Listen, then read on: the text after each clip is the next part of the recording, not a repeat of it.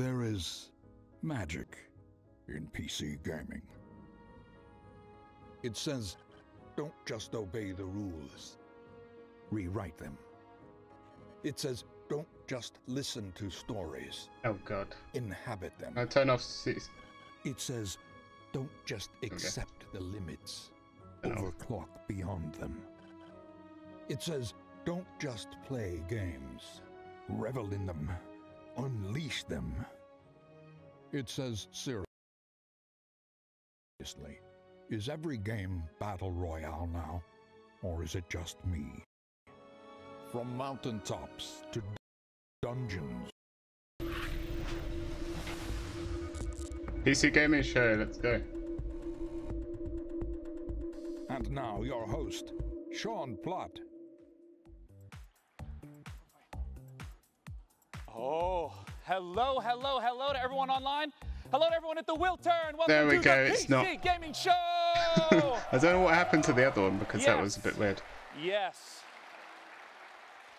My name's Day9. I'm your host today. I am delighted to be here. We have a Sean, fantastic Day9 show Plott, for you apparently, this Dylan. afternoon.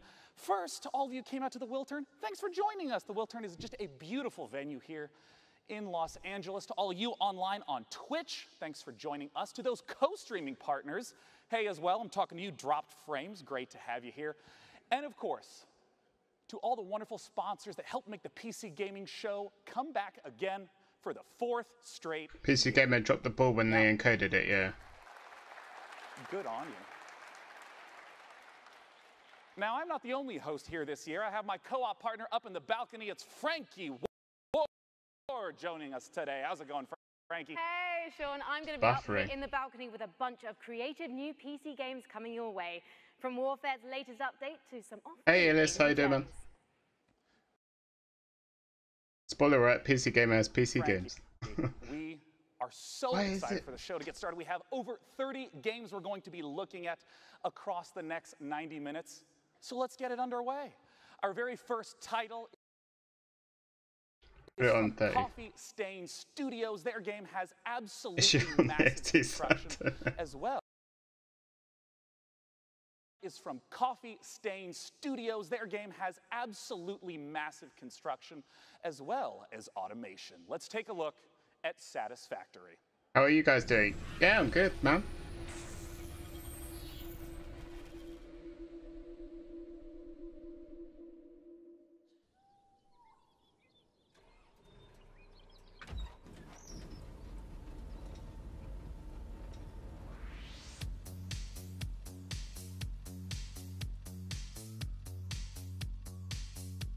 What is this?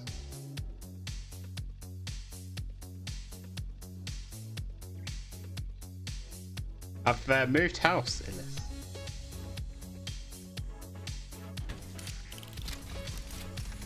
It might be you, Dylan. There's coffee.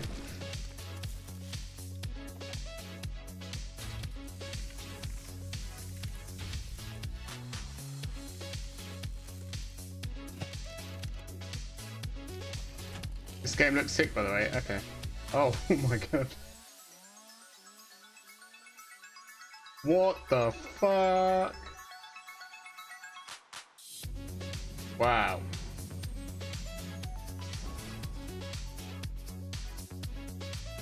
This looks so much better than Astro. Holy shit.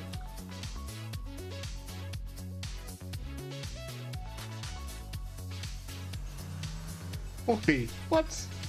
Damn.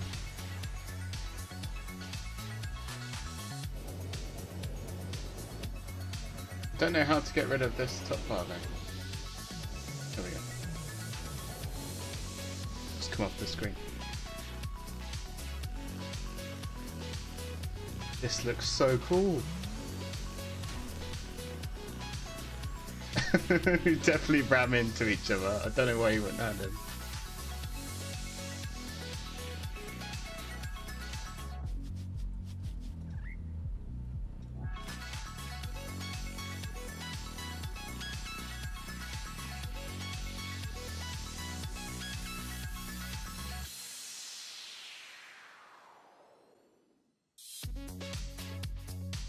Satisfactory.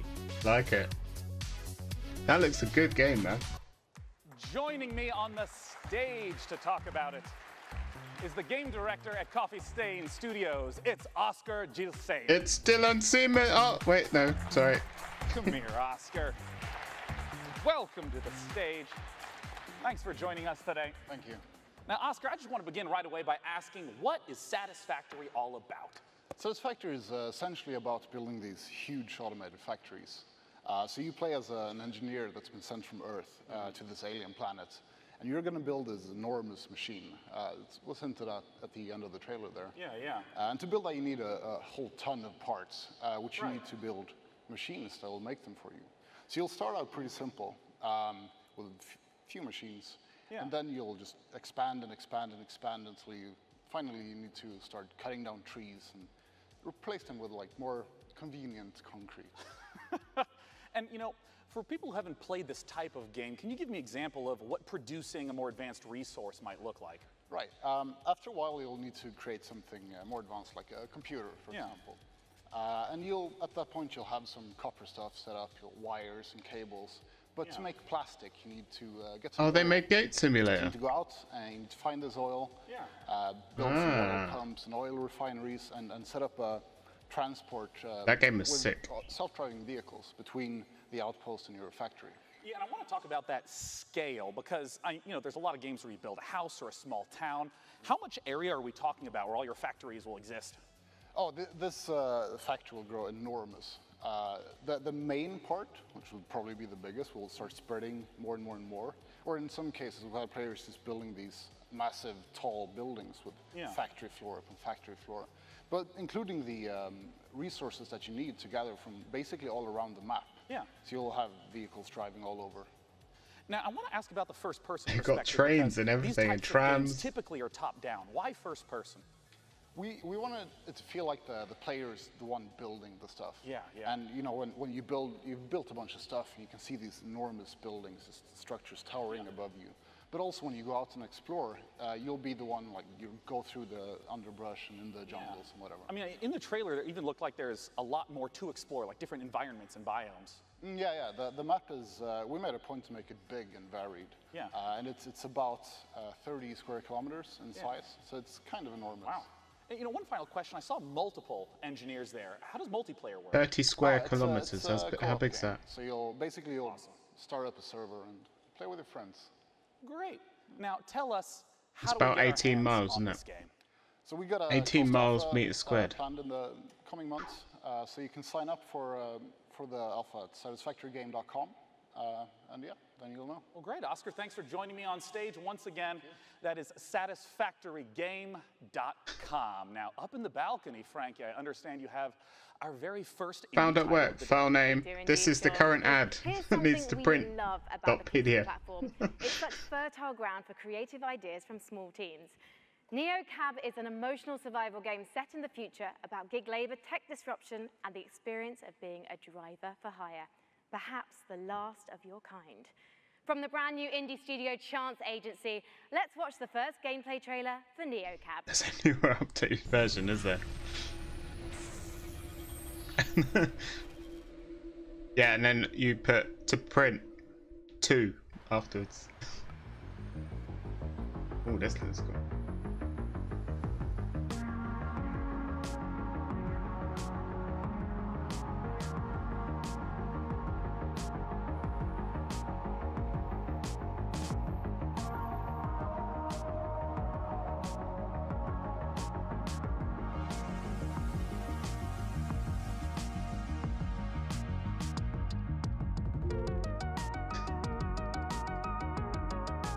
You're a taxi.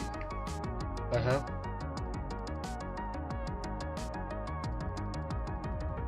Someone's taken Uber and made a game.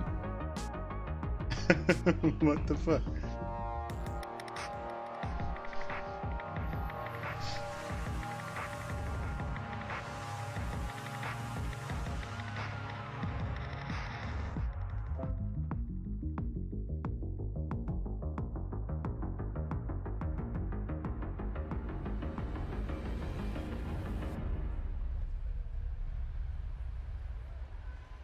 That's weird. NeoCab game. Now, our next game, believe it or not, is in the Battle Royale genre. Of course, it's E3 2018, what do you expect? We have several Battle Royale games we're going to be talking about today because the Battle Royale format is very simple and very flexible. Players play in an ever-shrinking space until there's one last standing. So developers have already been doing all kinds of different explorations of what this could possibly be. And our very first Battle Royale game that we'll be introducing today has up to 1,000 concurrent players. It's from Automaton Games. Let's look at Maverick's Proving Grounds. 1,000 players at once. Holy shit, that's gonna be huge.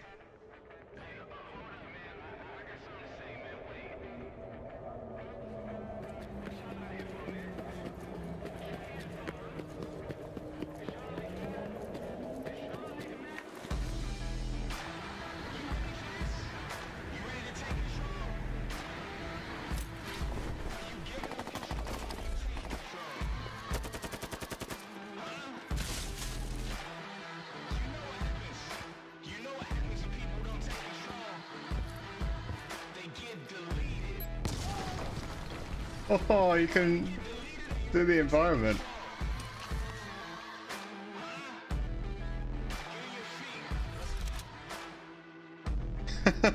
Strap versus 500 stream snipers. That would be insane, even him. I don't think he could survive.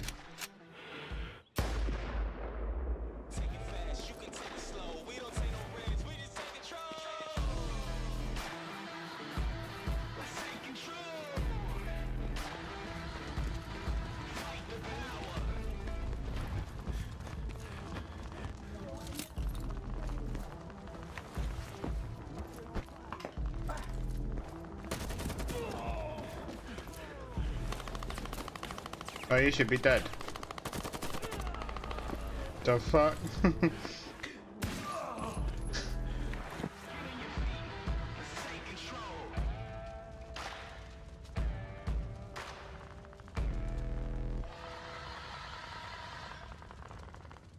Mavericks. Joining me on the stage to talk about Maverick's Proving Grounds is the CEO of Automaton Games. It's James Thompson.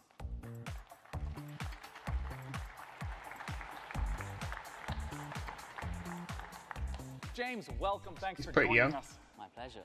Now, I want to immediately ask, what about Maverick's Proving Grounds distinguishes itself from other Battle Royale games? Yeah, well, as you said, it's a very popular formula, and you know that last man standing kind of game type is incredibly compelling by itself. But Mavericks is really about depth. You know, we've already talked about 400 players before, and we're sort of super excited today to talk about our 5-man squad mode being 1,000 players.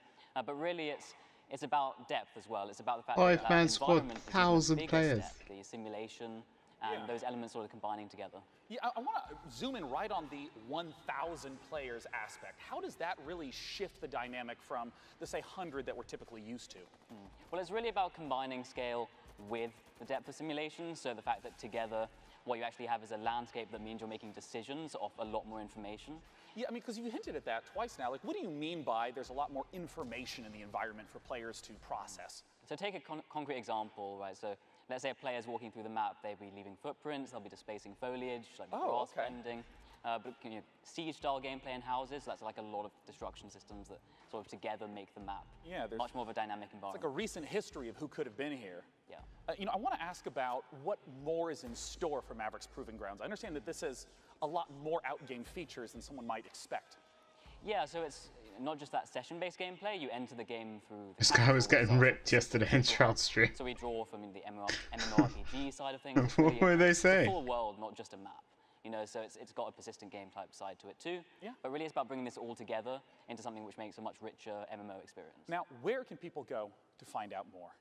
Well, we've just launched our site right now, so if you're interested in signing up for the closed beta, you can do that now at mavericks.gg/closed-beta. And actually, if you register this week, you'll get special in-game content for free from E3. Well, awesome. And we have only 100,000 slots for the first group signing up, so that will give you some beta access, but cool. I'm sure there are a lot more people than that on the stream, so quickly do that if you're He interested. does look pretty young, James, doesn't thanks he? so much for joining us once again. That's Maverick.gg. They not really Our really very tall. next This guy game really short. helps showcase He's the probably extraordinary average power size, of I guess. modders. Frankie, tell us about it. It does indeed, Sean. On PC, we don't just play what's given to us. We mod games to make our I've got own 5 betas experiences. that I've got And for to many developers, modding is a way to turn a hobby into a career. sign up The for now. Forgotten City is the perfect example. It's a standalone game that's a reimagining of a wildly successful mod. In fact, the first mod in history to win a National Writers Guild Award. For the first time ever, here's gameplay from the Forgotten City.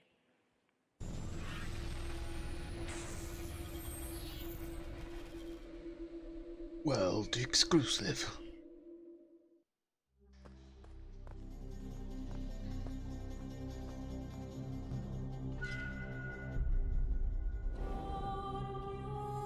I'm so sorry you had to find me like this.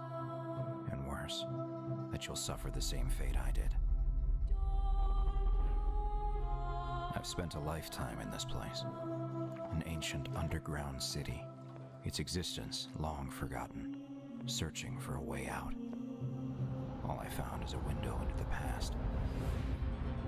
If even one person here commits a sin, everyone will die. I tried to set things right, but whatever I did, it took me right back to the beginning. It's all up to you now.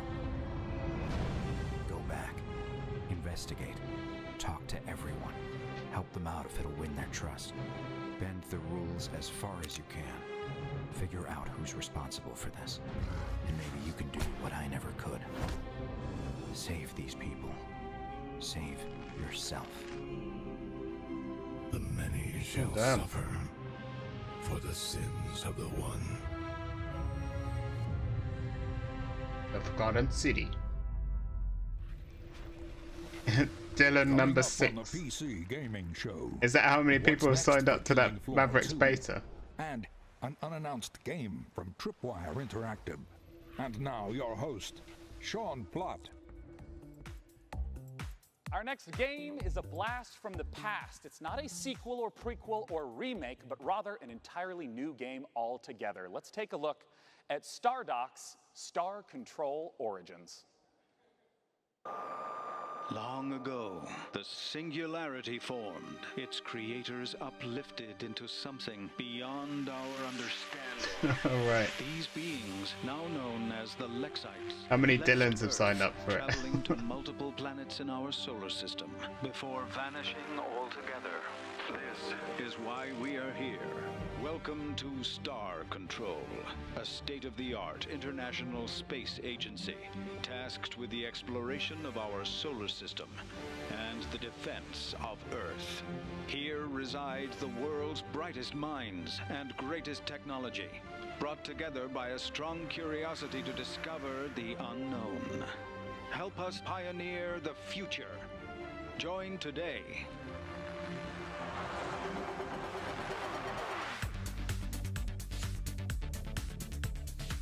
Star Control has accelerated the construction of our new modular deep solar system vessel specifically for this mission.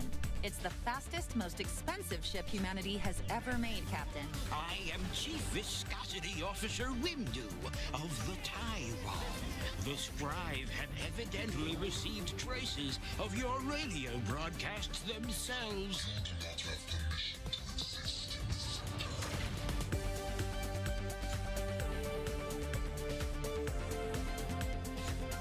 This looks pretty cool. Not as good as that other one though. Was it the ultimate one? Automated one. Did they call their ship the Tide Pod? Spaceship. You must be humans. We've heard so much about you. Star Control.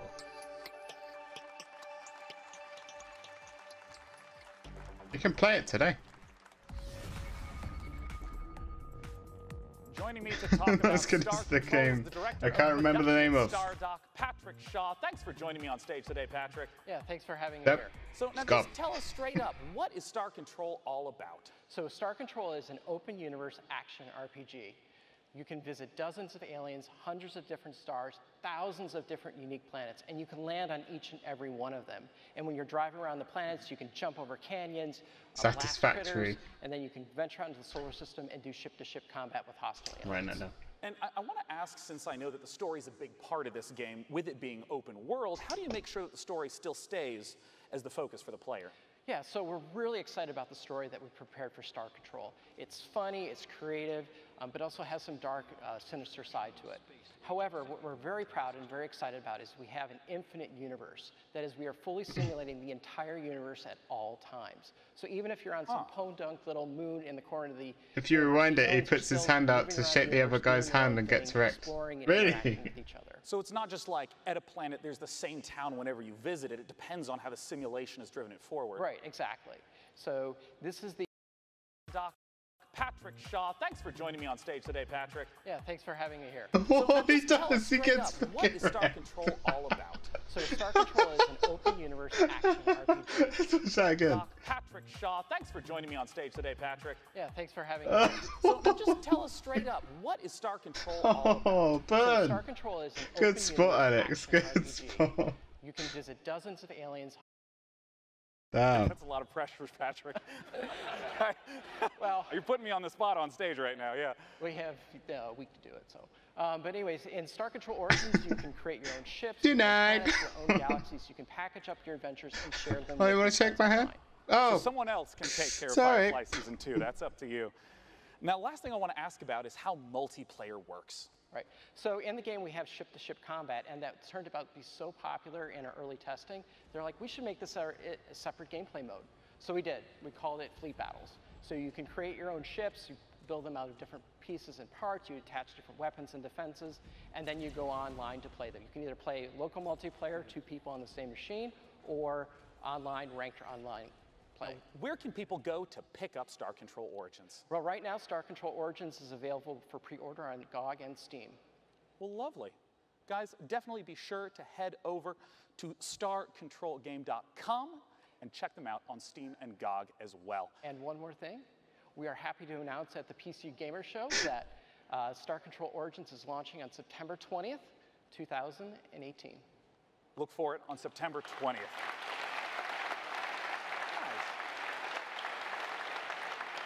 I thought he was going to say, and one more thing, shake my fucking hand. Gamers' favorite game from E3 last year. It is Hunt Showdown from Crytek.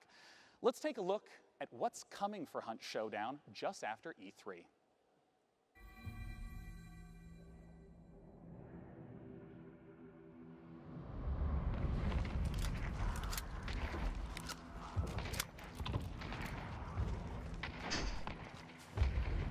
Shake my fucking hand, you little bitch.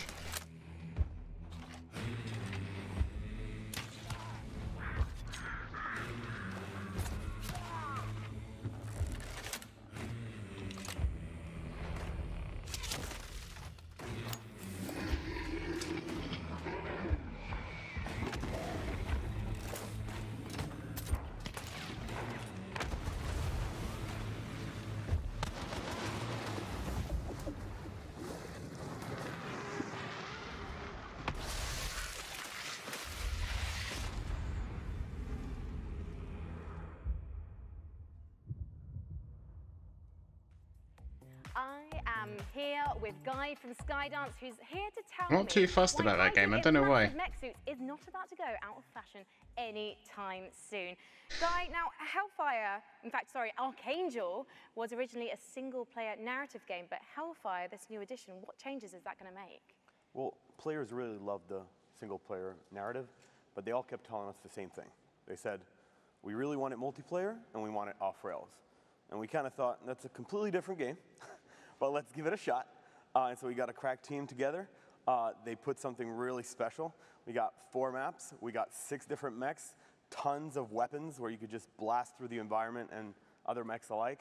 And it's really just an amazing experience. You can zip around in your mech. You can tower over others. It's just something special that I think you can try right now. Is this coming out of early access? So you just said we can try it right now, but you've got the full version launching soon, right? Correct. Yeah, it's coming out in July 17th. But you can try it right now if you want in early access. Help us iron out the kinks and Multiplayer break mech some necks along the mayhem. process. I am no good at ironing out kinks, as I think people at home can see, Guy, but as a heavy mech woman, I can't wait for you to be my light mech wingman in that 2v2 PvP. So let's take a closer look at Archangel Hellfire. Let's do it.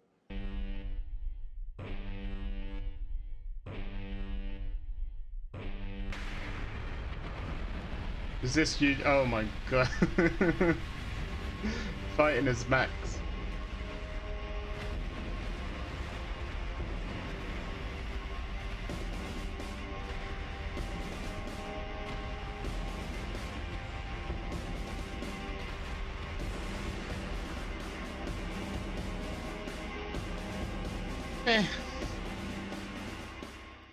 Not really into the one mech I've been looking warrior. forward to for quite some time. It's from the makers of Sherlock Holmes, and it's a delightful-looking Lovecraftian mystery. It's called The Sinking City, and joining me to talk about it is the community manager at Frogwares, Sergey Oganessian. Welcome, Sergey. Yeah, I Thanks think for joining Day9 me is today. actually really tall. Yeah, you've earned a handshake. Missed you. Yeah, you Welcome nailed to that the stage. pronunciation. Can't be another short I guy, love that you surely. replied to me so kindly. You know, I want to ask right away, The Sinking City, you know, there's a lot of open world, third-person type games. What makes The Sinking City different from what a player might expect? Well, I mean, The Sinking City is an open-world action investigation game inspired by He's Lovecraft. 6'3", and we shit, believe okay. that these three elements already make the game Okay. pretty unique. And you know, when I say that you Tower can over be me as well. entertained in a world, in a supernatural world full of mystery And I'm you know, cosmic fear, just about I really 6 mean foot. it, because investigations are Ish. really at the core of The Sinking City. Yeah, I mean, I know there's a lot of games in the open world genre that are focused on action, but you say investigation is at the core. What are investigation mechanics? What does it look like? So the first thing you should know right off the bat is that we are not going to It's offer right, is any it what his hand-holding 9 for the stands player. for? We will not give you any clear objectives in your diary or, you know, markers on the map telling you where to go or what to do. It's actually up to you to figure that out. Instead, we will give you information, you know, hints, evidence, like clues, crime scenes to examine, like people to talk to, suspects to question. And we will ask you in return to use your wits and your intuition to, you know, experiment with your findings. Just you know, like another maybe, LA Noire. like find a way how to progress. And what you should also know is that finding these clues will not only help you understand what's going on and, you know, get a better understanding of the world and its people, but it will also help you maybe change the course of your investigation. You know, you mentioned the world Is he itself. wearing I tall mean, shoes? The I footage don't that see. I've seen through the years has just been absolutely beautiful. Talk to me about the world that we're in and what investigation is at the core. So the game takes place in this fictional city of Oakmont in the state of Massachusetts. You know, the city which is flooded. There is a terrible disaster going on which has claimed like thousands of lives. And also, like, it seems like it awakened frightening monsters which now roam the streets of Oakmont. You know, people that live in the city, they are very different, like different social classes, gangs, cultists, poor people, rich people, but they are all united by fear. You know, they are all afraid, maybe except for the cultists, of course, they are all afraid that, you know, for their lives because of the flood, because of the monsters. And you know, we actually want to understand what's going on. We want to understand what lies behind this. Oh yeah, he's got platforms, doesn't he? Flood. And what's even funny is that while everybody is afraid, nobody wants to It's a leave. fucking But this is kind of a massive different story. Yeah. 2-inch. Well, I mean, we've talked a little bit about the story world and how it's inspired by Lovecraft. What about the game mechanics? You've mentioned the sanity mechanic in the past. Indeed, we do have a sanity mechanic which directly impacts gameplay. You know, when our hero is under a lot of stress, when he sees like something supernatural, something disturbing, or even when he's making choices in the story which he's not comfortable with making, you know, he will begin to lose his sanity. He will start to have hallucinations, he will start to hear distorted sounds, which will allow the player to understand that something is actually going wrong. Maybe we need to, you know, step back and do something about that. As of right now, we're still fine-tuning this mechanic because we are still looking, you know, for this sweet spot between impact on the gameplay and impact on the story. Since we're almost out of time, I still just have to ask, what are the sweet monsters that we're going to get to see in the game? Oh, we have different kinds of monsters. We have different kinds of archetypes, you know, with different abilities. And, you know, we actually give you tools. The game is not about fighting monsters. Investigation is the core of the game. But we give you tools to defend yourself. So we give you weapons, we give you skills, we give you even certain, like, traps. In return, we ask you that you make a decision, because the game is about making a decision. Ammunition is scarce, and you will have to adjust your tactics accordingly. So I know a lot of people have all sorts of questions about what the game is like. Where can they go to find out more information? So if you're hungry for more, you can always follow us on Facebook, Twitter, and YouTube. This is where we post our updates regularly. Facebook, The Sinking City Game, YouTube, Frogwares. So go there, and like, this is definitely the place to go if you want to learn more. Well, I'm super excited personally to see how it turns out. Thanks for joining me on stage, Sergey. What do people think Sinking about that City. game? Not too sure. Our next game is a PC title that has only gotten better over the last few years, and I'm always excited to hear what they have in store. Frankie is up on the balcony with the developers of Warframe. Talk to me, Frankie. Well, we all know that PC Warframe. is home to some of the most devoted communities in gaming, and one of the best undoubtedly belongs to Warframe. Last year, the game got its first open-world update, Plains of Eidolon, and the next epic cinematic quest is called The Sacrifice. And we've got the exclusive launch trailer for you.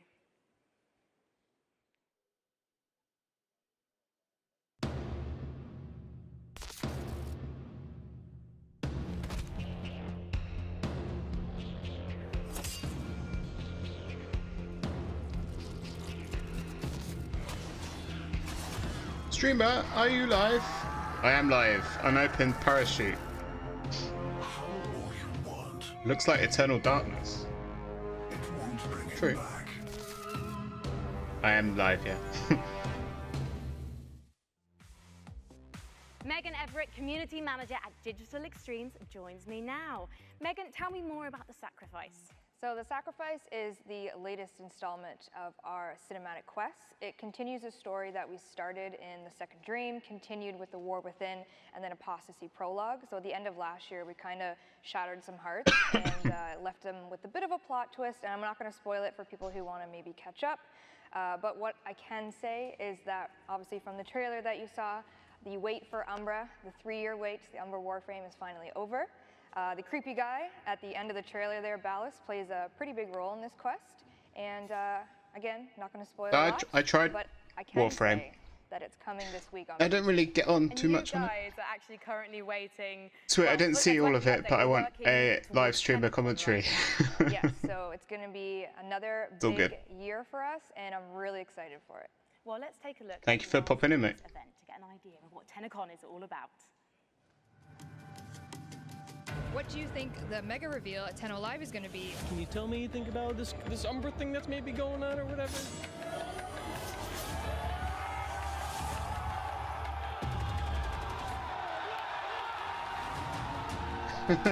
It was pretty amazing. Like, it's a whole new direction for Warframe, and all this. You got all these other games coming out, but this one's free. When's 2018 happening? Get it started.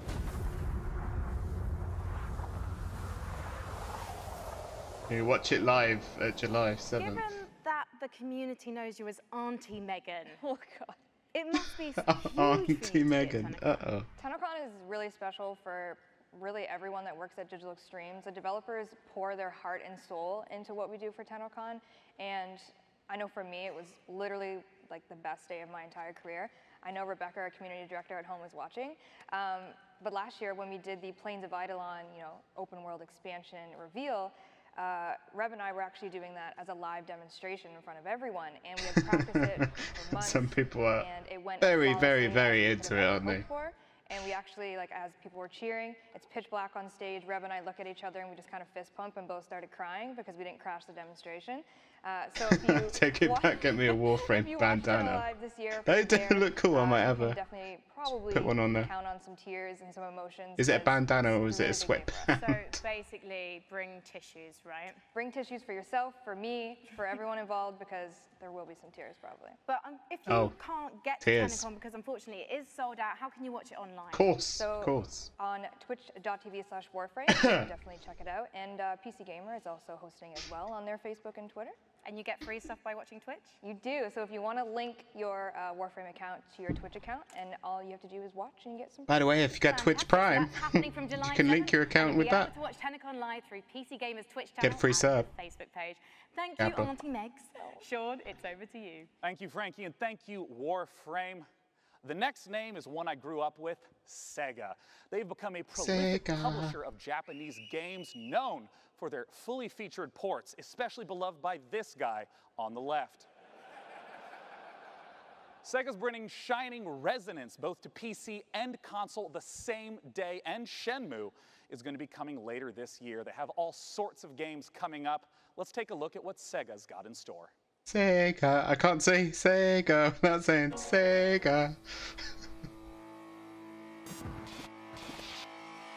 Okay, Best of Japan on PC.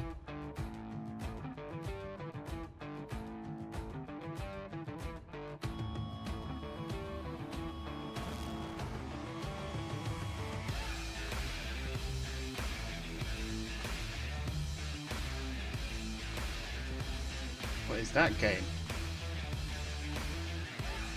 Yeah, I can't pronounce that.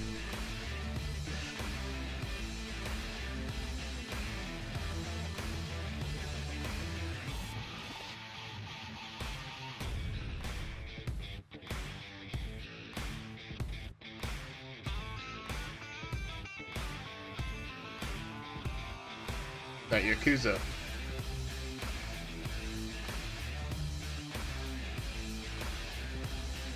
Valkyria Chronicles is good. I might have to play that.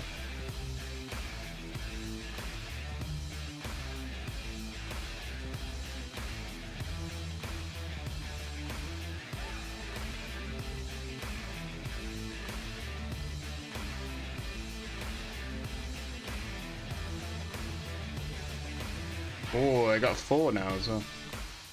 Yeah.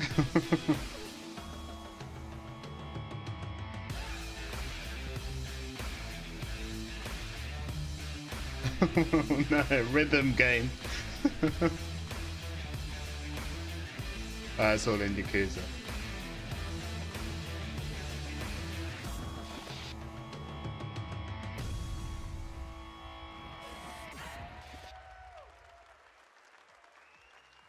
Yakuza 0. Yakuza 0 is available for pre-order right now and will be releasing on Steam in early August. We hope you've been enjoying the show thus far. We have so much more great stuff to come. Let's see what's coming up at this year's PC Gaming Show. Don't give us a teaser. Coming up on the PC Gaming Show, a new publisher reveals 3 new games, and the first ever gameplay footage of Overkill's The Walking Dead. And now your host, Sean Plott. And now your host. And I'm back. Extra high tall guy. Our next guest is a regular here at the PC Gaming Show, having attended all 4 years. Yeah, Yakuza looks alright. Might have to play that as well. Sean, if you are anything like me, you probably need to let off steam every once in a while. And I personally can't think of a better way to do it than by kicking back and tearing up a load of monstrous enemies. It's kind of either that or pushing the office photocopier out of the window, and I, for one, prefer the option that keeps me and everyone here in a job. With that in mind, I am thrilled to welcome Bill Monk from Killing Floor 2 back to E3. Hi, thank you for having me. Got a lot of fans in the audience still. Yeah. Listen to that. Are you been playing that new Jurassic World game? To know what the latest from Tripwire. No one's been eating in your park for a while. Yep, It's good to know. We've been busy working on Killing Floor, and we got some. We got 4 major updates that are coming out this year. The first one we dropped in March, and we're getting ready to drop the next one really soon. Coming tomorrow, Bill. What's involved? Yeah, so we're bringing the summer sideshow back, but this time we're mixing circus freaks with steampunk in a really fun, exciting way. And we have a really cool new system that we're adding. It's called the Weapon Upgrade System. And with this, there's 73 different weapons that we have in our game, and each one you can upgrade it and make it viable for late play. So it really adds a lot of creativity to your loadout. So I'm really excited to get that in people's hands. So you can make your boy guns big. Yeah. Good. Well, Killing Floor 2. Thank you so much for joining us today, Bill. Let's take a look at the trailer for Treacherous Skies Summer Sideshow. Oh.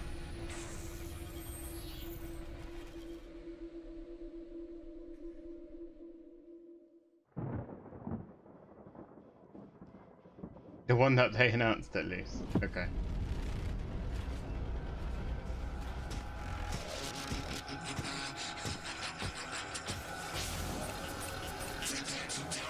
Welcome aboard the HMS Queen Victoria, ladies and gents. Ringleader Lockhart speaking to you from, well, someplace very safe, yes. You helped me escape that fray at my beloved Steamland, but now I need your help once again. I've got to get to my island in the channel. Now, listen up. I don't know how, but these blasted circus freaks followed us on board. I think it's time to put on a show. Yes, of daring deeds and horrendous bloodshed. Oh, poor me. My mechanical children have turned against me. Blasted traitors. Careful, lads. They're tough. Even removing the head. Put these rebellious robots down. But take heart, lads and lasses.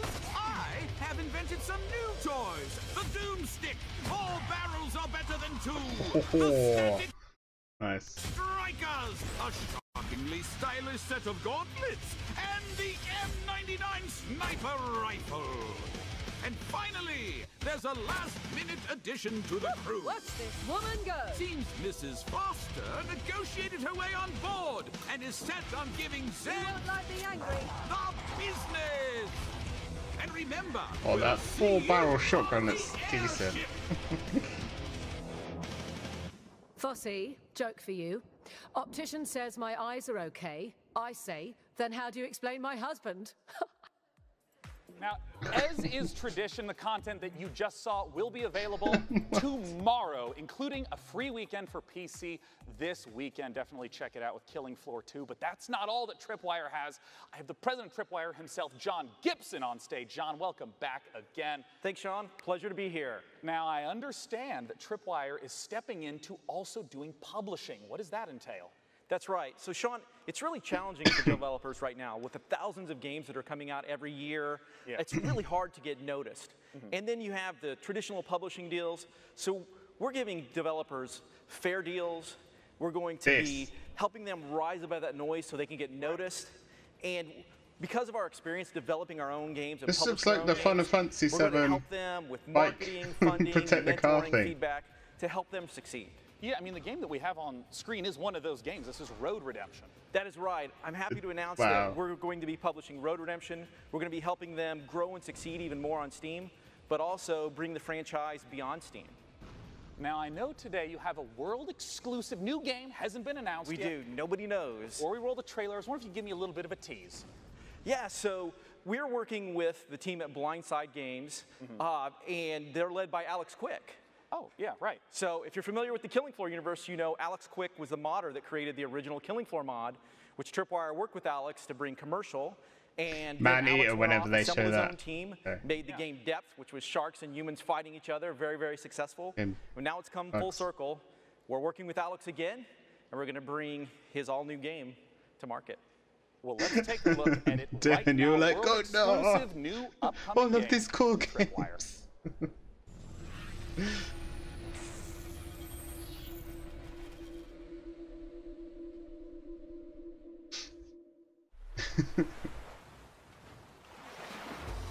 Close your eyes and imagine a place where the sun is bright and the beaches are wide.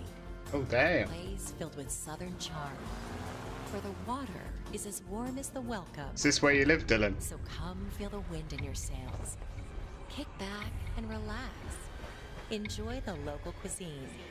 Your dream vacation is waiting for you here on the Gulf Coast.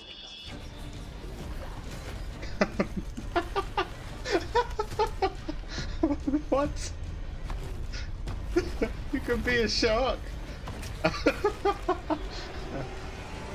Go to Oh, maneatergame.com now to book your vacation. Operators are standing by. Damn. So, hey, John, so you get to play as the shark. You are the shark. This is an open world action RPG where you play as a shark. Or You have a as we like coast to for me. call Oh, it, okay. a shark PG. Oh, nice. Okay, so... Shark so do you, like, RPG. upgrade and improve the shark? Is there, like, skill trees? You do. There is a shark skill tree. Really? There is a full single-player Man-eater. campaign. You eat your way through it. You get bigger teeth. You can jump out of the water and snatch people off piers and all of that fun stuff. That looks I didn't hilarious. realize this was a power fantasy I needed so badly. Now, where can people go to get more information about it? They can go to maneatergame.com. All right. I doubt anyone will forget that here. That's maneatergame.com. John, thanks so much for joining me on stage. And once again, all Probably the content that maneater.com is something different, so maybe don't showcased search for that. earlier about Killing Floor 2 and Road Redemption will be playable here at E3. Definitely. What a title. Be sure to check it out. Coming up next, Frankie has a whole slew of unannounced games. Frankie, Cheers, Sean. Man-eater looking tasty there. And I can't believe they named a game after my favourite weekend activity. Indies are at the heart of PC gaming. And next up is a brand new partnership revealing 3 games for the very first time. Did you really say that joke? One of them, Behave Yourselves, audience, today. So let's take a look. Oh, damn.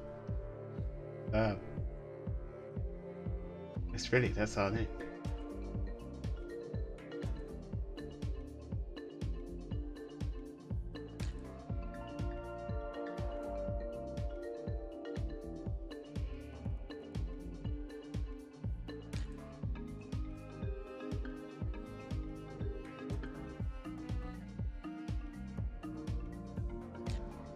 One game right away. Oh, here she comes. Oh, dirty.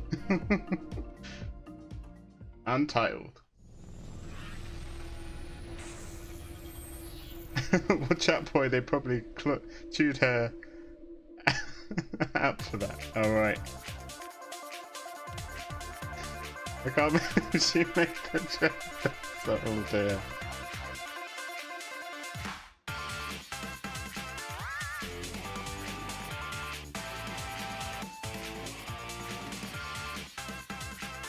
Like a glove pet.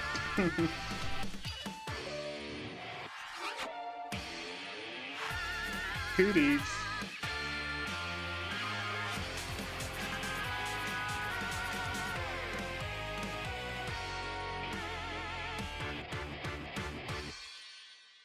Pray Free Network.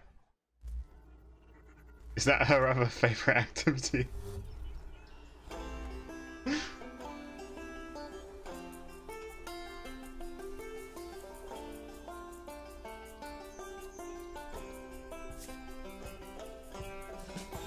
Farmville.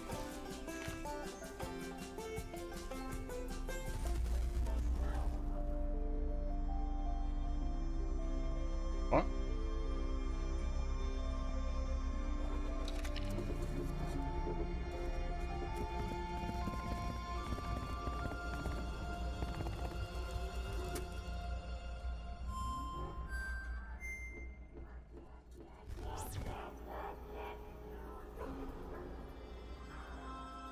That looks really weird. Warning star. This looks cool.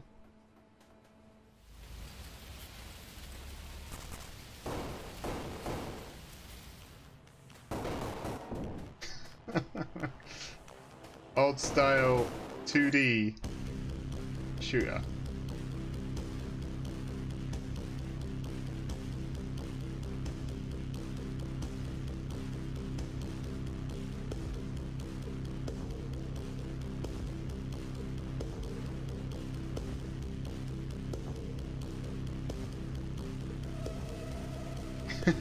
Weed farm simulator. Overwhelm. That looks pretty good. I could get it right now. All these games look like must-plays. And Overwhelm, the final game of the bunch, is available on Steam right now. Looks like Joust as a scroller. So make sure you check that out after the show. And if you're at E3 this week, head over to the PC Gamer corner of the Facebook booth inside the South Hall to give Overwhelm a try. Right, next up, it's time for us all to take a holiday, and where better than a virtual resort with some truly spectacular wildlife. Back again this year, our friends of the show, Frontier Developments, with a unique take on the park management genre. I am, of course, talking about Jurassic World Evolution. Here you go, Alex. The long-awaited game is out tomorrow and lets you build your own dinosaur-stuffed toy. It's out today. What could possibly go wrong?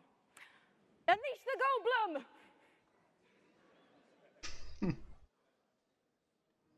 Some people are playing this right now. You think that things are going to turn out differently, huh? Well, the ones before you did too. Because they believed that they were in control. And control... Well, here's the thing. Humanity is desperate for it.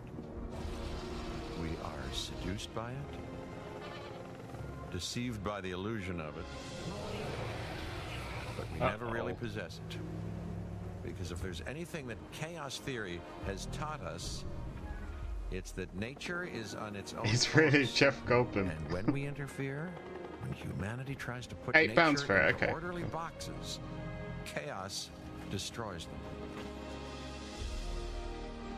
And what makes us such unique creatures is knowing the scope and power of what we're up against and still believing that Jeff Goldblum. Jeff Goldblum. I know, however, what I would predict.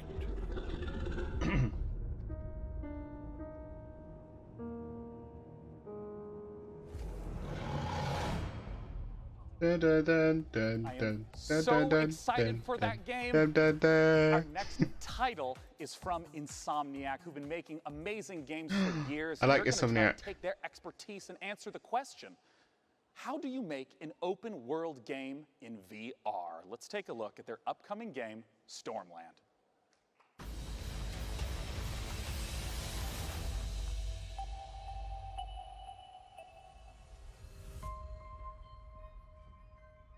Do you remember?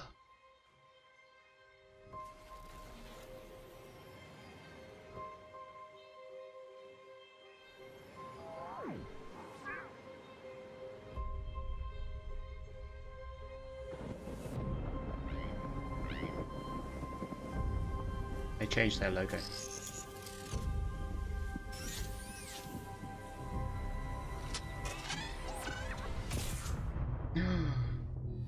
No.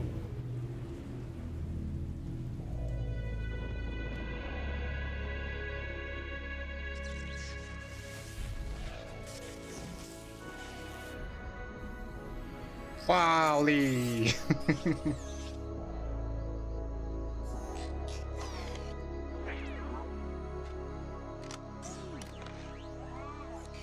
Wish I could do that.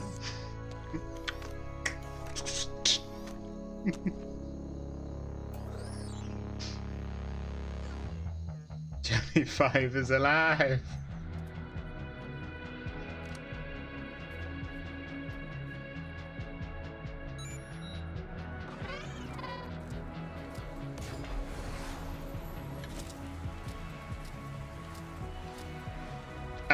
We haven't watched Sony's yet. John Michael, that boy. We haven't watched the E3 con for Sony yet. But Dylan says yes.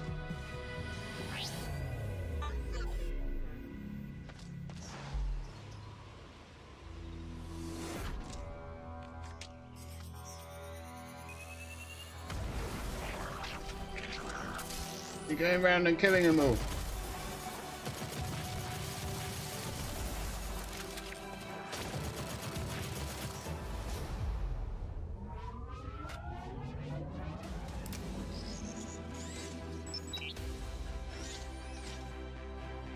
Ah, he's helping his friend.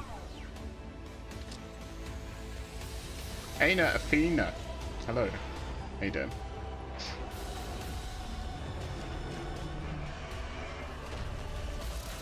This looks pretty fun.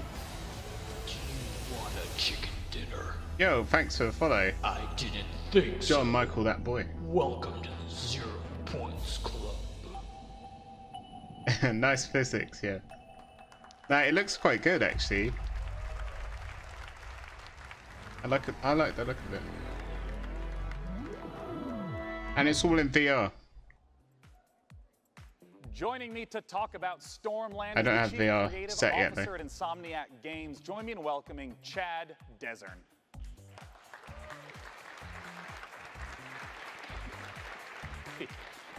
Oh, you've got the Hey, Rift. Chad, welcome to the stage. Thank you. I want to start right away and ask, Oculus Rift. what is this game all about? Well, in Stormland, you play as an android gardener, and an entity called the Tempest uproots your habitat and shatters your android body. So you've got to travel to a civilization above the Thunderheads to repair yourself and save your friends. And I want to ask what open world means in VR. Well, for us, it's about giving the player the ability to explore the world freely with a set of Android movement abilities that are designed to give you complete agency. Yeah, because that's always a huge question I have is how does motion work in any VR title?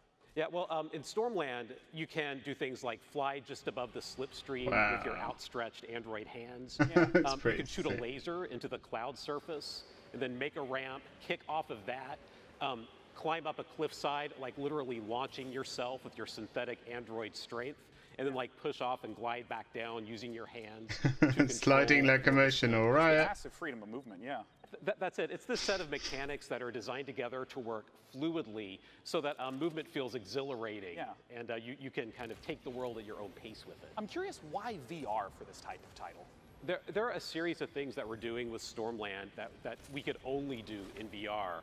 It's about the expressiveness of having tracked head and hands and how we use that for combat, how we use it for movement, even things like scavenging. It's gonna be really cool. You can like fly around, like your body. Like you look down, you get a new piece of tech, and then like chuck a grenade, and then suddenly you've got the ability to harness electricity or cloak yourself, or all kinds of different cool Android abilities. I mean, the art is just beautiful in the footage that we've seen. I wonder if you can talk to me a little bit about the world and what it means for it to be ever changing. All right, I'm not too clued up on the old VR. Rearranges everything every single week. So is there different types that you can get at the moment? Playgrounds of movement and combat and scavenging, and you never know what you're going to discover. So every single island you find has the potential to hide an enemy stronghold or a network of underground caverns or brand new tech to scout. That's awesome. Yeah. Now, I got to ask, where can we go for more information? Well, you can stay tuned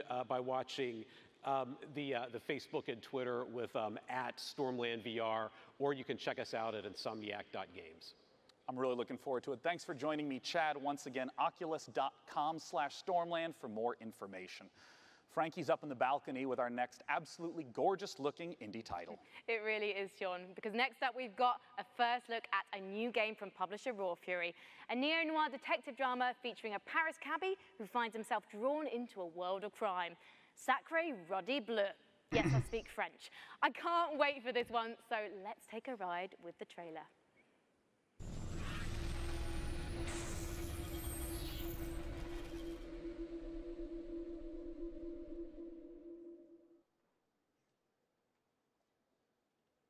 Oh, better stop watching. Inappropriate for children.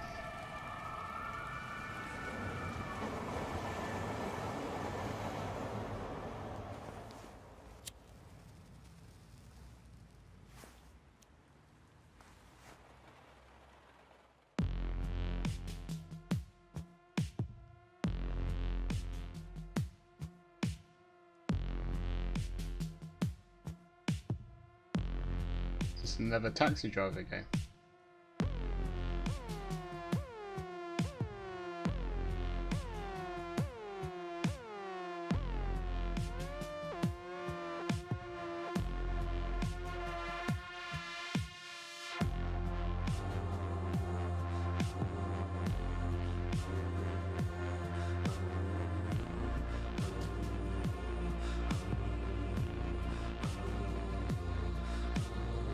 Nightfall.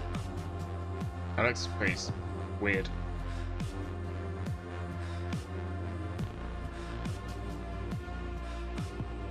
VR helmets are coming out right now, but the reality is getting the developers out of the box, where all the action happens in front and the only direction to go is forward, and you can't let people slide or they get motion sickness. Okay. Let's take a look at Sable.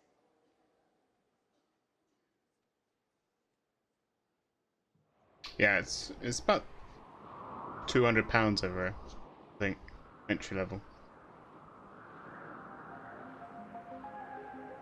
So currently in VR you can only go forward, that's what he's saying. You can't go left or right.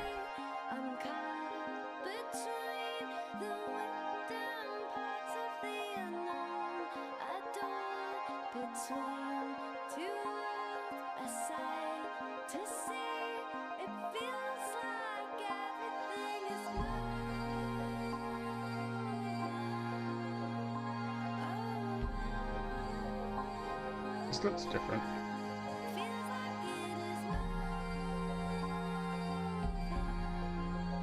weird art style.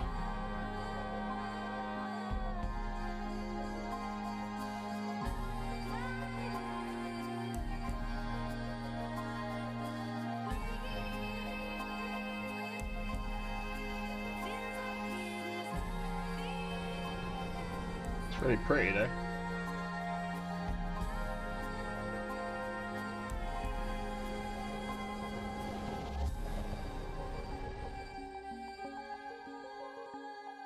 Sable.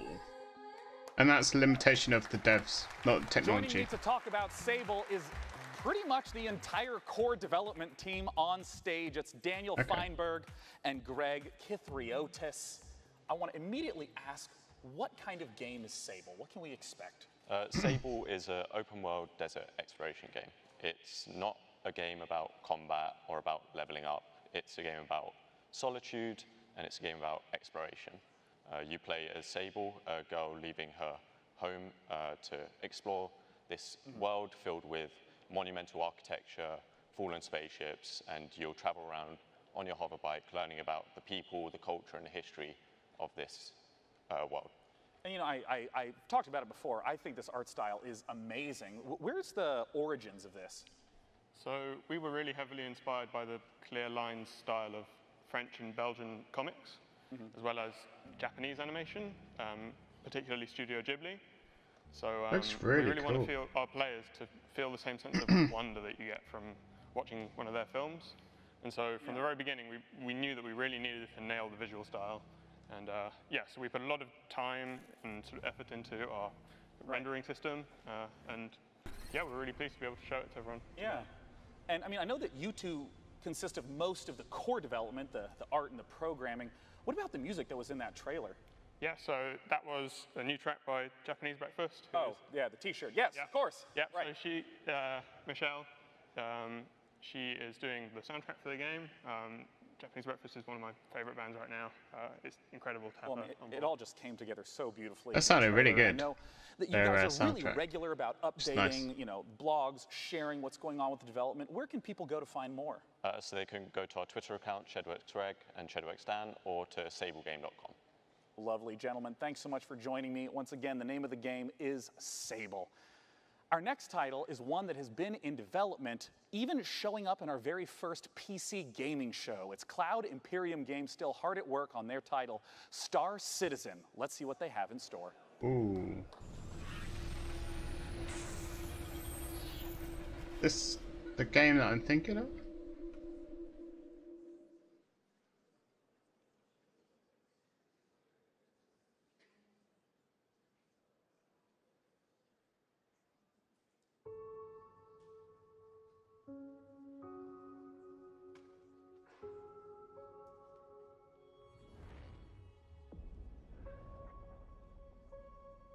Ah. That looks nice.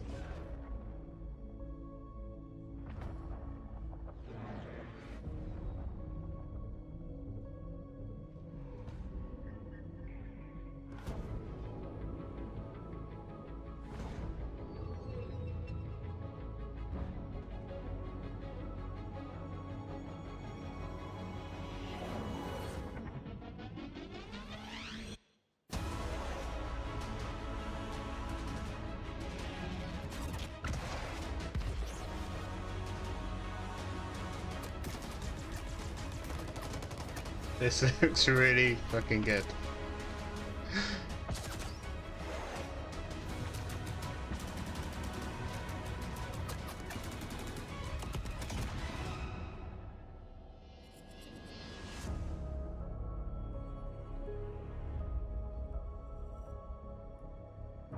I wonder if it's multiplayer.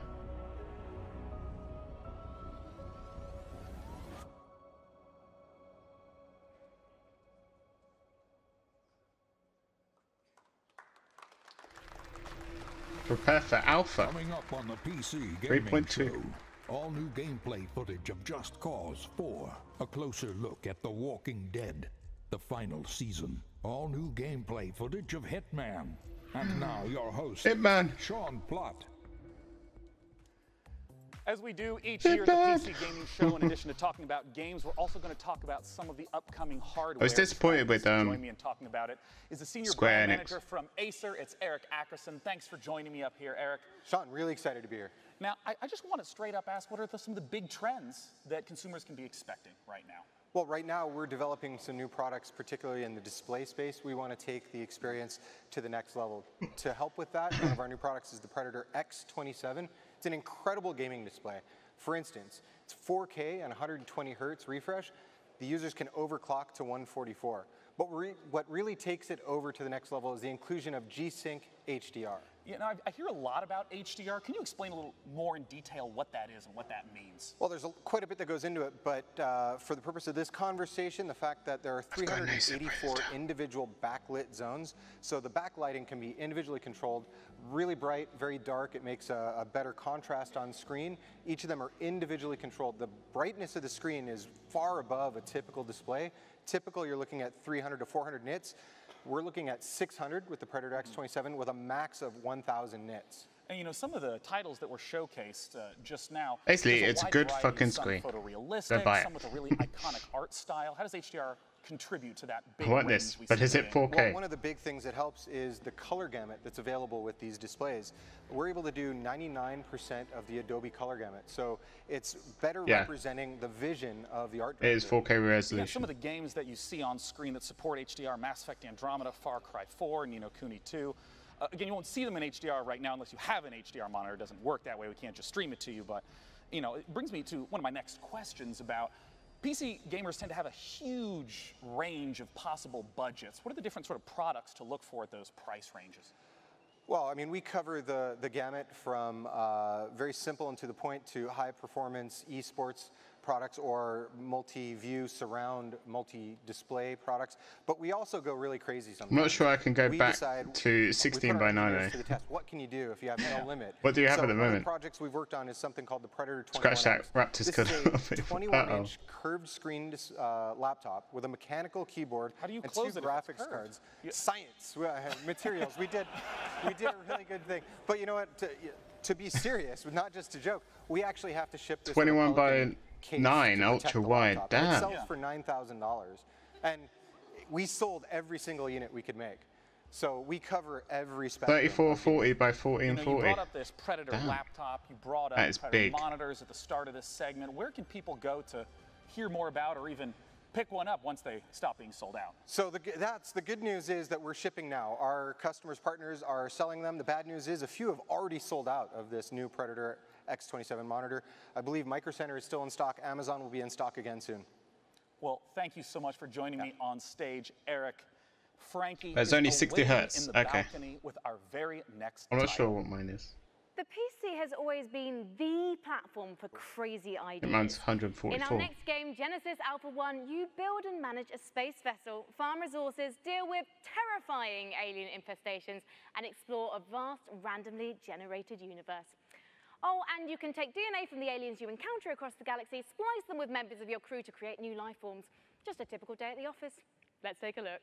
In 86, I had a 16 color EGA. Was You've been expensive. sent to Quadrant Alpha 1. The mission is to find a new home for the crew on board of this ship. Expand your ship and explore the galaxy for resources and interesting new life forms. Feel free to experiment with DNA and alien abilities to maximize crew efficiency. Ready your weapons. Alien crew.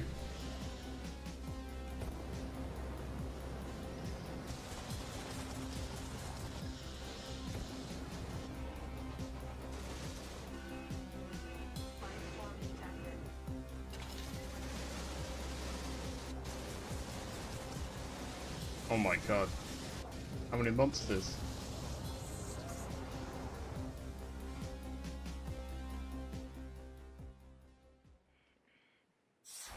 Now, if you didn't catch the pre-show quiz, you might be wondering who my buddy is. Well, this, ladies and gentlemen, is Webster from Drake's Cakes, one of the PC Gaming Show's sponsors this year. And he's got a cool competition for you, the Drake's Cakes Packs giveaway. Oh yes. PAX is a gathering of Alien-human tabletop hybrid games, queue. concerts, panels, exhibits, and tournaments. It's like a 4-day LAN party, festival, workshop, and concert rolled into one.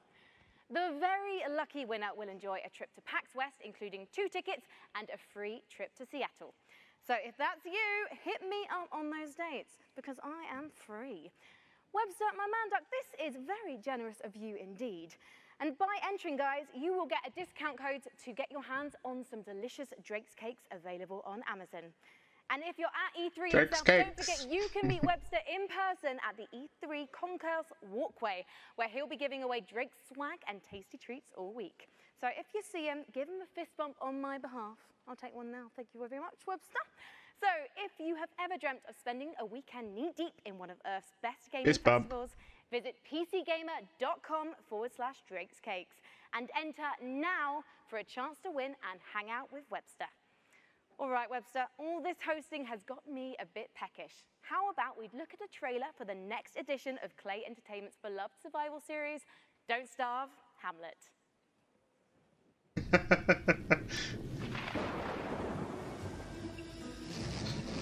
Gene Spice, everyone except yourself. Remain as the only pure human. Yeah.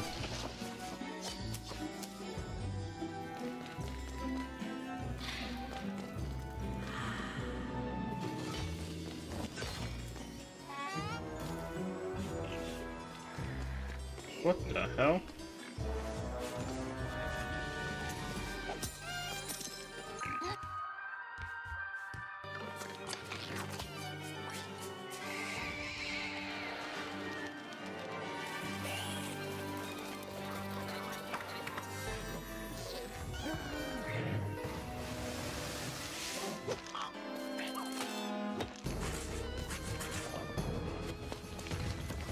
I've seen other people play the first one of this.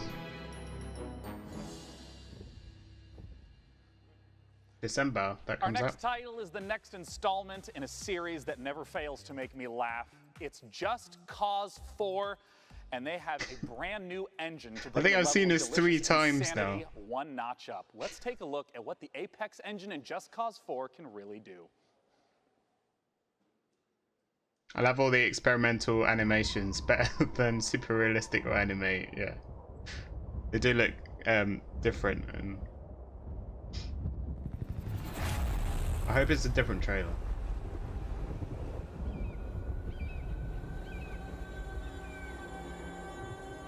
That is massive draw distance.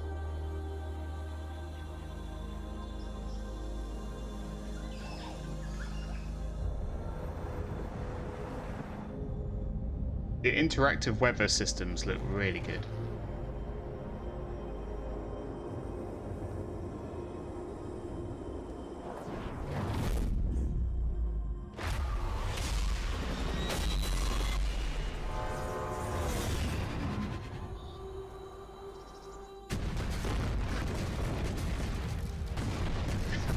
You want to blow up some more? Sure, why not? We just added it all.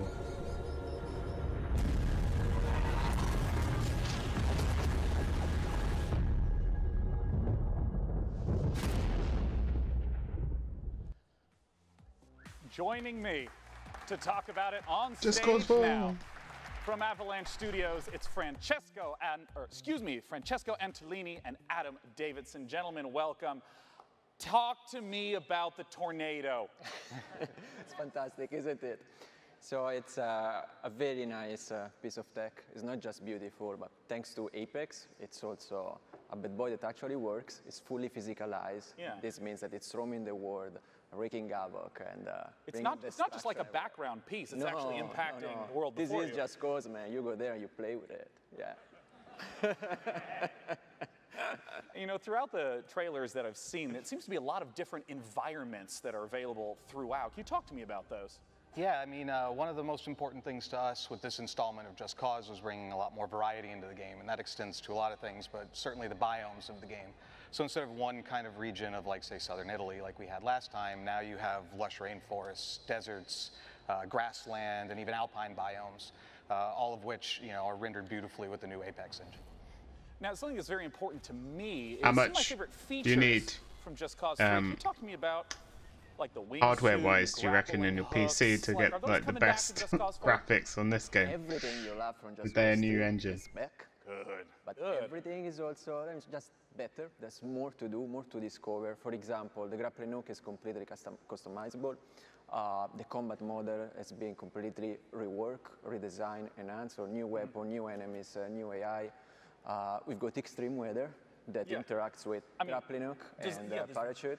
The wind that we saw from the tornadoes, is just like basic wind effects also get incorporated as well? Again, it just goes, so nothing, just an effect. So if there is wind, it's physics and acts with your parachute, grappling hook, and the rest. Yeah. Well, where can people go to get some, we'll call it first-hand footage of what Just Cause 4 can deliver? They can check it out at justcause.com/E3 and for 3 days. That's right. Believe it or not, E3 hasn't started yet. Starts tomorrow, so June 12th through 14th. You can check it out. Thanks so much for joining us on stage. I look forward to the hilarity of Just Cause 4. Now, our next title is one of my all-time favorite IPs. I can't wait This is pre-recorded then. to you about The Walking Dead. Oh, dare they? Overkill Software and Starbreeze are the creators of Any Payday fans of and Walking Payday Dead in 2. chat? Therefore, it goes without saying that these studios are some of the most talented makers of cooperative shooters, and their next one is set in a familiar but new apocalyptic Washington, D.C. Here's the first gameplay footage for Overkill's The Walking Dead, and keep your eyes peeled for the release date at the end.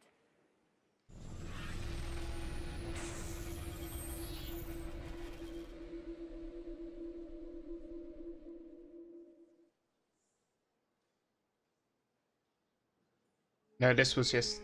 what? I'm confused.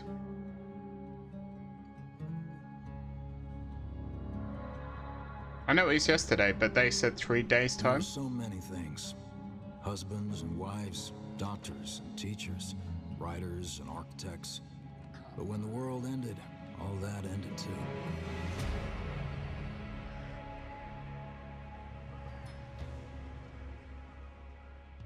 Every day we fight for more than survival.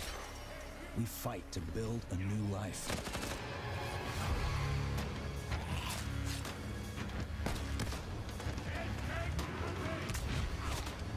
So I reckon this is going to be the new Left 4 Dead, isn't it?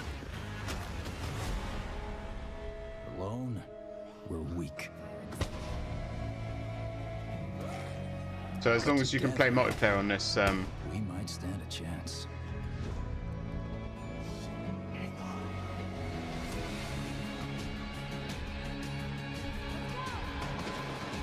all right, okay.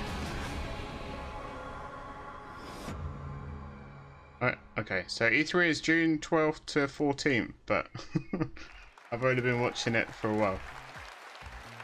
And I have more good news for fans of The Walking Dead. Overkill's game for The Walking Dead, of course, coming soon, but we have a second completely different Walking Dead game that we're getting the chance to talk about right now. This is Telltale's The Walking Dead, The Final Season. Joining me on stage to talk about it is the lead writer, James Windler, and the Dude, I think I'd rather stick with Left 4 Melissa Dead. Hutchison. We'll see how it plays. So.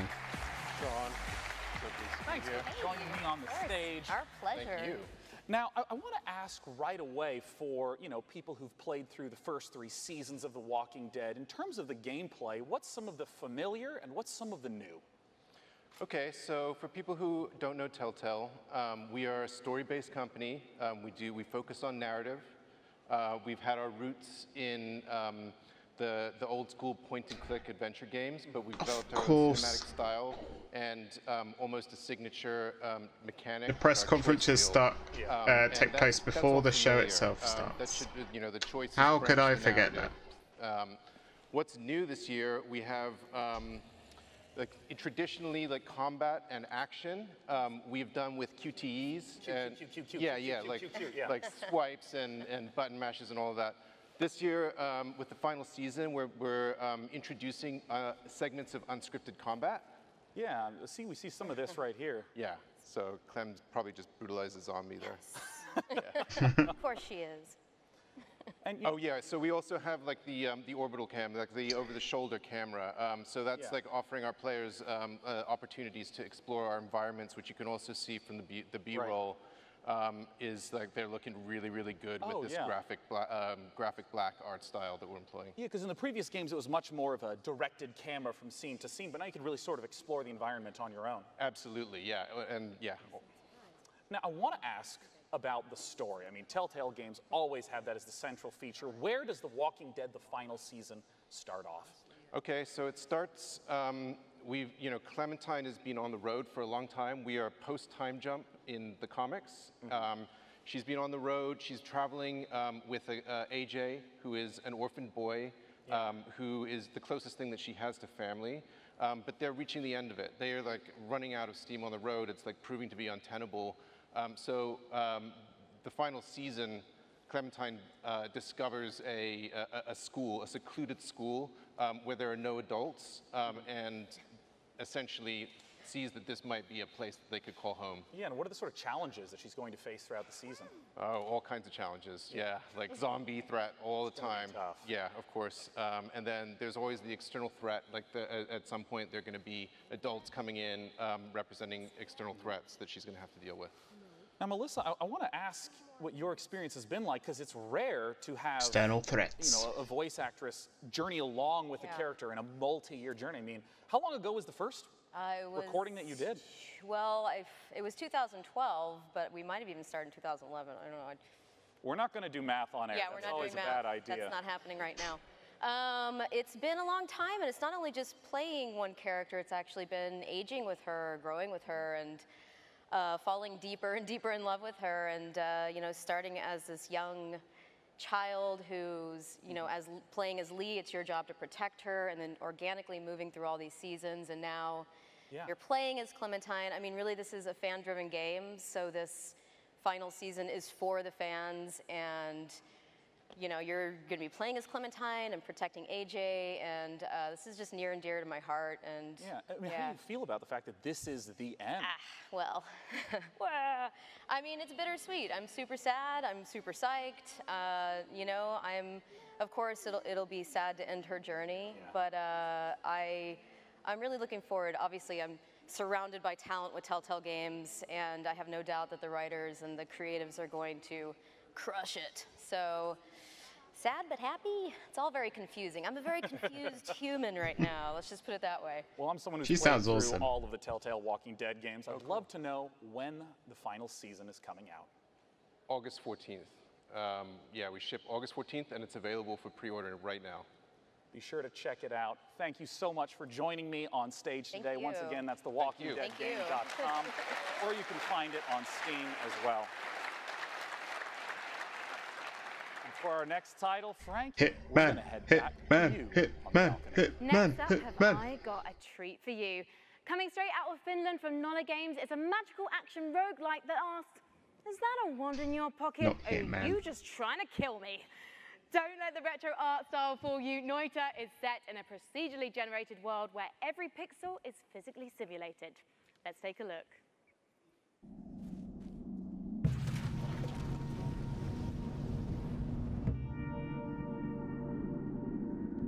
Every pixel simulate. Wow.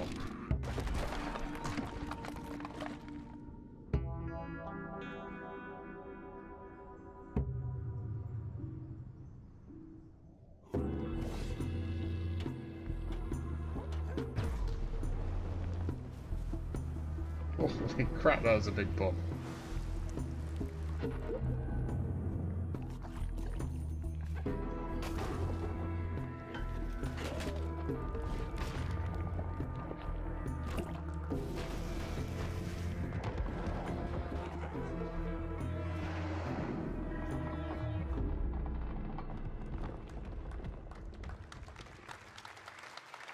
Wishlist now on Steam. Our next title is one that's very near and dear to my heart, as it is the spiritual successor to one of my favorite childhood games, Theme Hospital. Joining me to talk about it are the two founders of 2 Point Studios to talk about 2 Point Hospital. Join me in welcoming Dr. Webley and Dr. Carr. Yeah! Oh, come on! Wow. A remake of Theme Hostel? Great suits. I mean, I gotta ask, as two fully trained medical professionals, how does one run a hospital in Two Point Hospital? What's going on with the mic? What's going on with the mic? What's going on with the mic? Wait, oh my gosh, is the stethoscope eliminating your microphone? Oh, you know what? We do this every year. Come here, talk to me. Okay. How do we run a hospital? So 2 Point Hospital is a game about designing and building your own hospital. It's Yeah. Talk directly at my tie. Oh man, this looks sick. Yeah. I got to look out here. 2 Point Hospital. Yeah, no, just look straight at the ground. There's a lot of customization. Is this not working? This is possibly my favorite announcement. Yeah. Yeah, a lot of customization, a lot of interesting characters in our world, which with all these different characters, we had to come up with some really interesting illnesses and cures for them. And you have fun in 2 Point County exploring different regions and curing people with different ailments. And as you can see on the screen, we've got, this is real. We actually researched this. It's a certain animal. And also you can train people. You can train your doctors to be better, your nurses to be better, do research so you can unlock new wonderful cures. Yeah.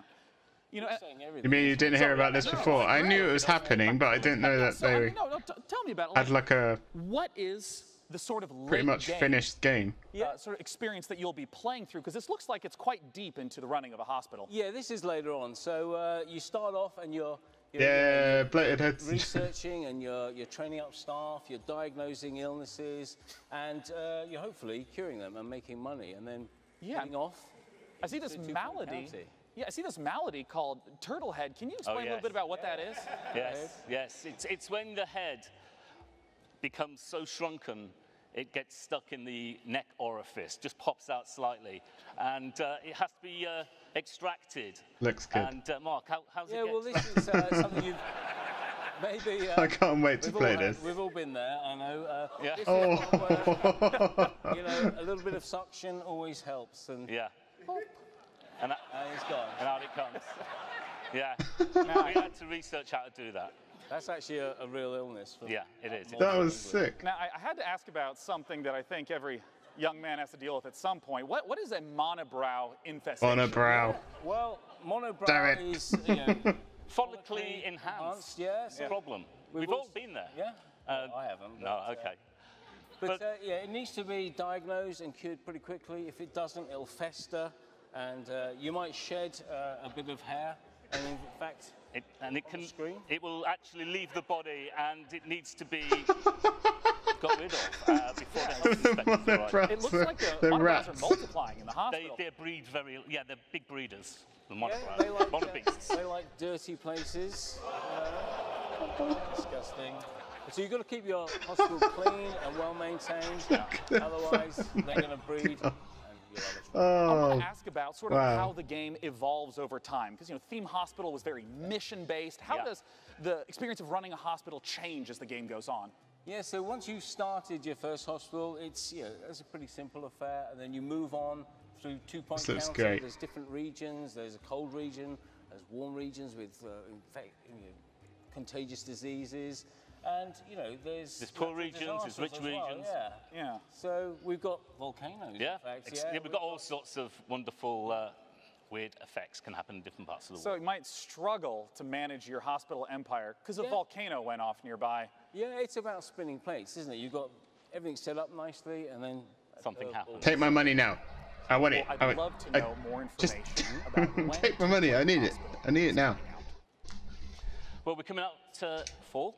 And you can check us out by going onto our Steam page and hopefully wish listing. Yeah. And we're coming later in the year. We're told to say that. No. Well, I'm personally, again, really looking forward to it coming out. I need to wish Thanks list so much that. for joining me, Doctor and Doctor. Thank you. Talk about two. I put a star next to it to wish list. Now, our second Battle Royale game of the afternoon takes I never advantage beat of RPG-esque bent, and you may have even seen it getting streamed on Twitch in the previous week. Let's take a look at Hi-Rez's Realm Royale. All right. I've seen Realm Royale.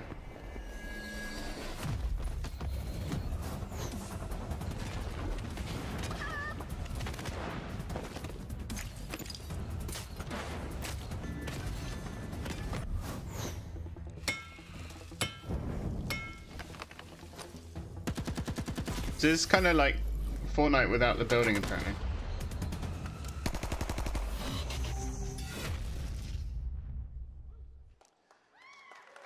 Joining me to talk about Realm Royale is the executive producer at Hi-Rez Studios. It's Rory Newbrough, aka Dry Bear. Mr. Dry Bear, what separates Realm Royale from other types of battle royale games in the genre? It's a good question. So before you go up into the air to determine where you land on the map, you'll actually choose from a list of fantasy classes like mage or hunter or assassin and specify a unique play style before you land. How do these different classes work? So the engineer will be more about bunkering down, putting up shields, putting down turrets. The assassin will get behind the lines using stealth, use a sniper rifle to take out targets. And the warrior will just jump in there throwing axes and being crazy. And, you know, in some of the sign up streams for the that I've hospital watched, pass. it also seemed like there were abilities, not just the loot and find stuff. Can you talk to me about how the ability mechanics work? Once you choose a class, it'll come with a set of abilities, and you'll actually be upgrading these during the match, but it specifies your play style. And so as you're looting, abilities as well as armor and weapons will come out of the chest. Okay. You'll start equipping that and determining the play style you want, and so you can just really specify.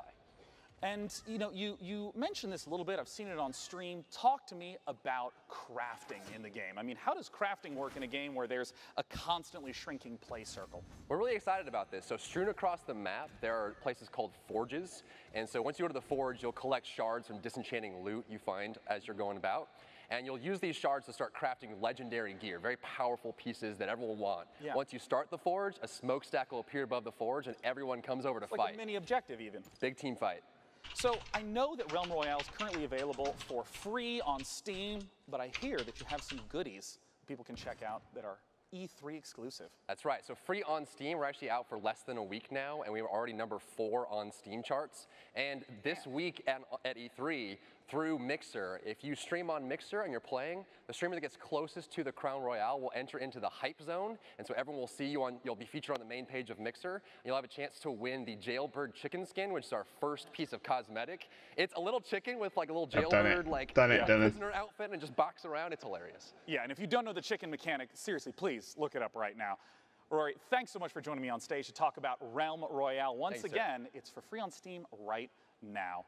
Our next game is one that was shown at last year's PC Gaming Show, and Frankie has some updates of what they've been up to. Yes, John, as you may remember, our next game is made by a core team of just 2 people. It's called Ooblets, and it's a farming and creature collecting indie inspired by Pokemon, Harvest Moon, and Animal Crossing. This fresh trailer features a first look at their unique combat system, along with plenty of cute ooblets and environments. Let's take a gander.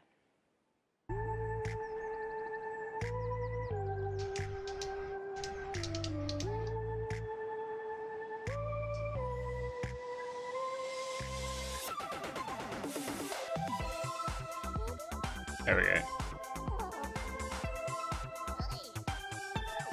I've signed up for that thing already. I was like, yes, I need it. I need it now.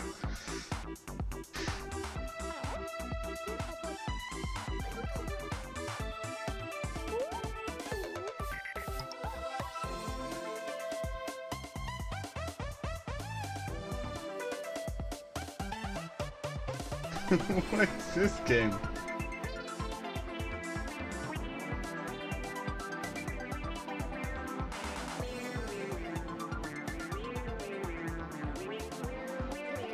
Why is everyone running like this?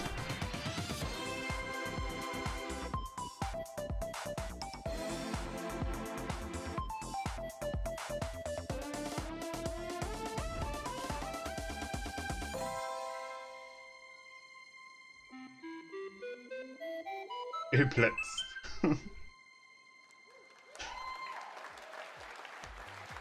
Surely now it's Hitman. It wouldn't be a PC gaming show without a dash of strategy, which is why I'm delighted that we get the chance to share with you the next in the Anno games. Let's take a look at Anno 1880. See, this is why I don't like teasers.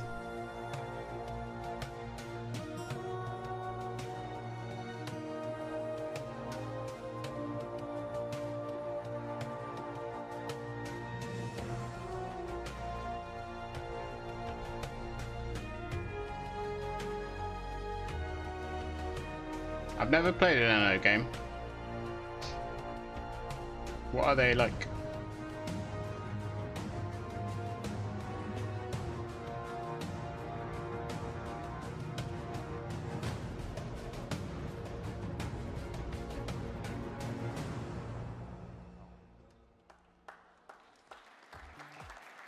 Joining me on the stage to talk about it is the executive producer, Burkhard Rattheiser, and community developer, Bastian Thun.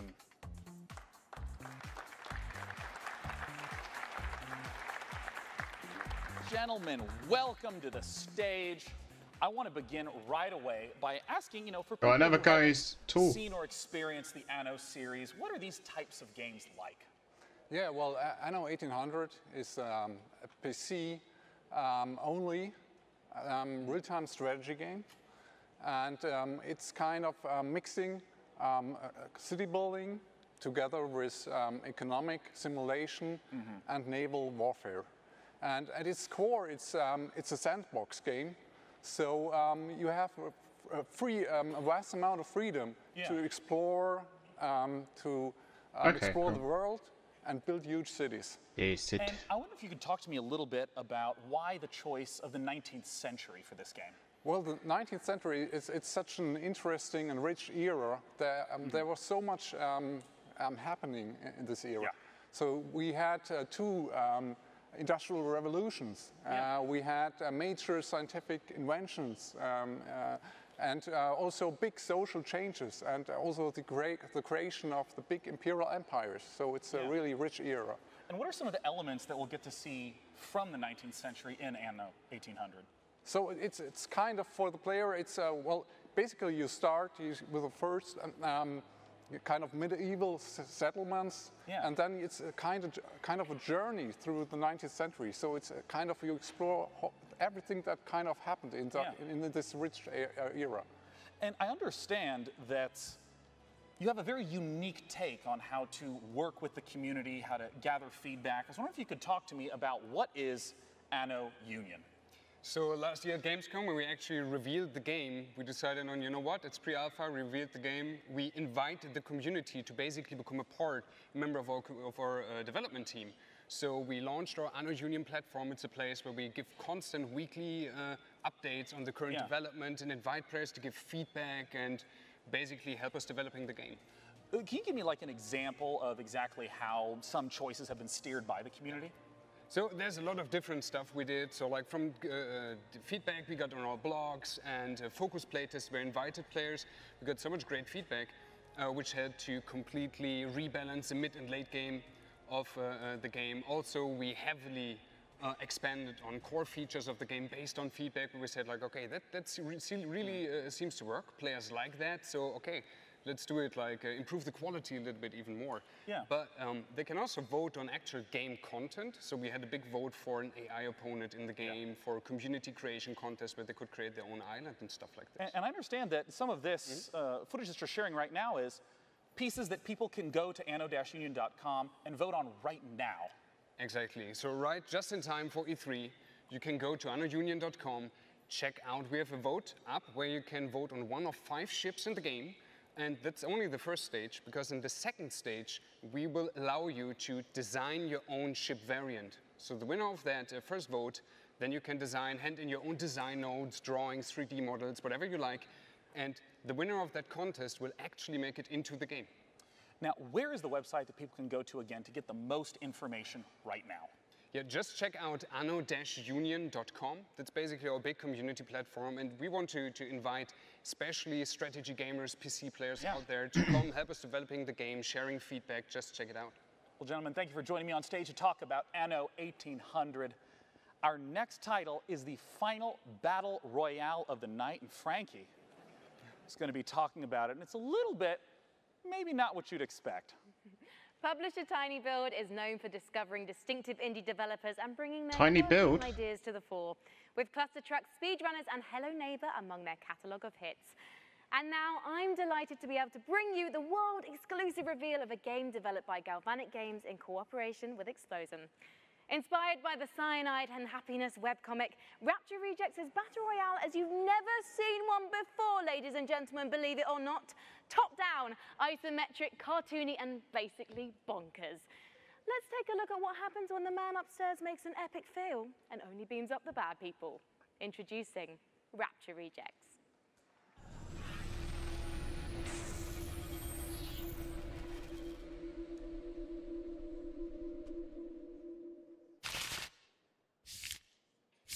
Cyanide and Happiness Battle Royale. Dear God, every day I strive to be closer to your light. This is similar to Zombs, isn't it? Days comes upon us when you bring all the good people to heaven, that I may live in eternal glory by your side. Amen.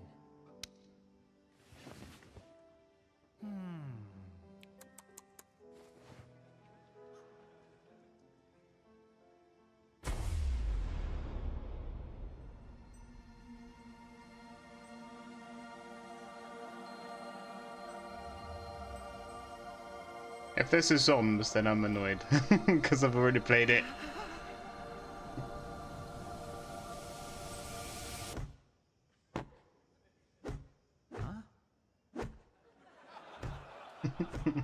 Little help. Thanks, brah.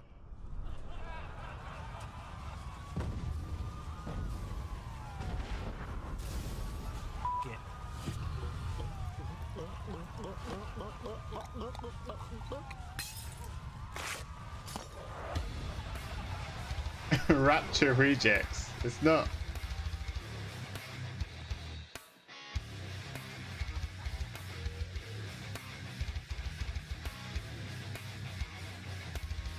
Harold! Get down here this instant! You didn't break the leaves! Smell you later, you old bag!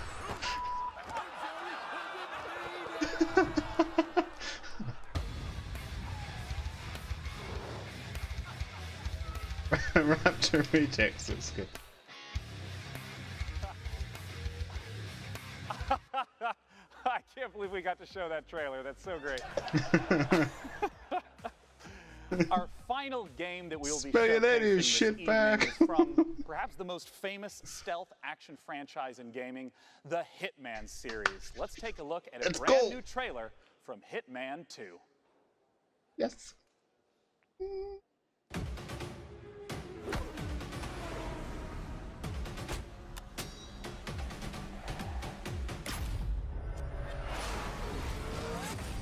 Welcome to Miami, 47.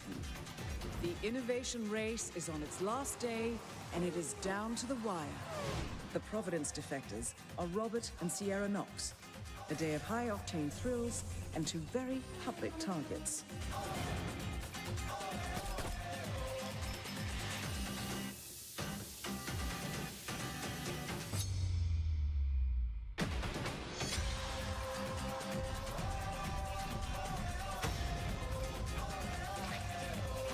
Oh, you have a fish.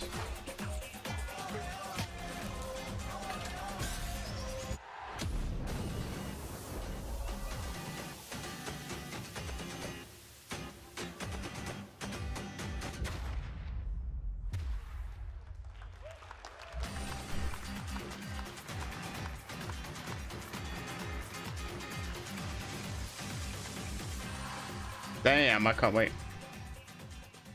November 13th. Joining me to talk about Hitman 2 is game director from IO Interactive, Jacob Mickelson. Join me up here, Jacob. Come on out, we gotta talk. Assassination. Hey, Sean. Welcome, Jacob. Thanks for joining me. I mean, right away, tell me, what is Agent 47 doing in Miami? Well, he's there to pay a visit to Sharon Robert Knox, who are part of the Kronstadt Empire. And yeah, we all know how that ends, right? Well, given that it's a Hitman game, I have some hints. And, you know, I always felt like in the Hitman games, the environment was so critical, trying to study and trying to understand it. What are some of the elements in Miami that will show up in Hitman 2? Yeah, well, absolutely. Miami is, I think it's one of the biggest events we've ever created in the game. And in Miami, we have, of course, the race as the centerpiece. Yeah. But being this super high detailed sandbox, we also go to great lengths to actually create all the surrounding bits and pieces, like you have here, backstage area. Of course, we also have that in Miami. So pits and paddocks, there's an emergency room, and so on. So all the facilities needed in order for you to kind of make your own way through the mission and take advantage of the locations and all the different disguises and items you stumble upon as you move in closer to your targets. And in terms of the mechanics, I know that there's going to be a lot of the familiar feels, but what are some of the brand new mechanics that are in Hitman? Yeah, some of the new stuff is, for instance, the crowds we just saw here in Miami. First of all, there's more than ever. Yeah, we're close to 2,000 people now in the scenes. And on top of that, we also introduced a new crowd mechanic where you can dip into the crowd if you get in trouble. So as long as they are not fleeing or running away, then they're there for you to hide in, so in case you get chased by guards. Another new thing is the picture-in-picture mechanic where you get information about what's going on other places in the level. So if you're setting up traps and stuff like that, you can kind of keep track of where the important characters are. And last but not least, we have the fan favorite, which is the sniper briefcase is back. But this time it's not only for sniper rifles, it's also for all the other things you want to carry around kind of without causing too much attention to yourself. And I want to ask about some of the weapons and the disguises that have been showing up throughout these trailers. Yeah, we go to great lengths. I think the theme of this showing is going to be the fish. It's really it's a studio favorite. The fish is awesome. Having a lot of laughs at that, right? And then of course you just saw it in the kitchen as a frying pan. So we all know the kitchen is the most dangerous room in your house, right? Yeah, so of course. Also counts in Hitman. And I want to ask about some of my favorite content from Hitman, things like elusive targets, limited time events. Will those be making a comeback? Absolutely. So there's still going to be escalations for you to kind of challenge the game in many different ways. There's going to be challenge packs, again, new challenge for you. And then, of course, the elusive targets that pop up for a short period of time only. And you have one shot at this or... Yeah. Raptor Rejects looks good, doesn't it? Final question, the expected I want this game. When does Hitman 2 come out? Hitman 2 comes out November 13, and if you pre-order right now, you also get access to a new game mode called Sniper Assassin, where you get to play as Agent 47, and also, for the first time in the franchise, you can play along with a friend in the co-op mode. Well, Jacob, thank you so much for coming out. I'm super looking forward to Hitman 2. I might be the worst Hitman ever, but I try hard. Now, Jacob, I'm going to thank you. Thank you. And I'm going to escort you off to the right. So you're going to rush off this way, because coming in from the left, for the first time ever, vaguely nearby me, it's the co-host, Frankie. Come here, Frankie.